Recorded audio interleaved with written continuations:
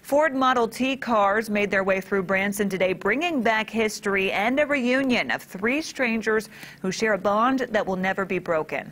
Our Brett Martin spoke with three men who served our country together more than 7 decades ago. Brett.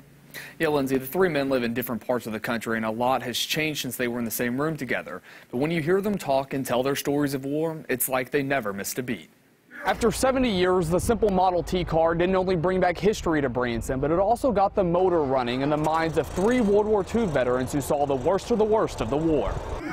It's a reunion 7 decades in the making. They'd come back to memory and run through my mind, and I often wondered, well, what happened to Of 3 men who served in World War II together and spent a month in a German prison camp. We got up to the Rhine River, and that's as far as we got. They were delighted to see us, so they invited us across. We were the first ones to invade Germany, on German land, but we did go with our hands over our heads. George Landrum, Howard Palmatier, and Dan McCabe were riflemen in the 83rd Division who fought in Germany. I think they made a wrong decision. Tell them about going across the field. Oh, well, how was that, the marching fire? That was kind of typical. Some memories bring out laughs in the 90-something-year-olds.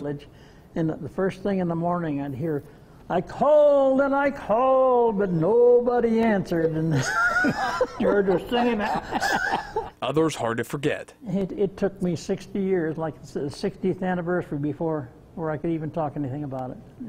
Yeah, I never told my wife anything. And when I looked at that canal and that picture, I thought I could almost feel that water that we went walking across. But it was way. This weekend, the 3 POWs reunited for the first time since March of 1945. Germans were on one end and Germans were on the other, and we'd gone through some, so they were behind us. History lives on, but the 3 don't get around as easy as before, so this weekend is a once-in-a-lifetime. This may be the only time that we'll ever all be together again because of our ages, health. So the trio plan to put these memories right next to those of the cold German nights. Of course, we were out of bullets, so we shot them up before we got there. Of 70 years ago. And it's a common sort of a bond that we have. We'll always have, I guess. And the three will spend time in Branson tonight and tomorrow before going back to their homes on Tuesday, but they say they hope to come back together again, but this time without decades in between visits.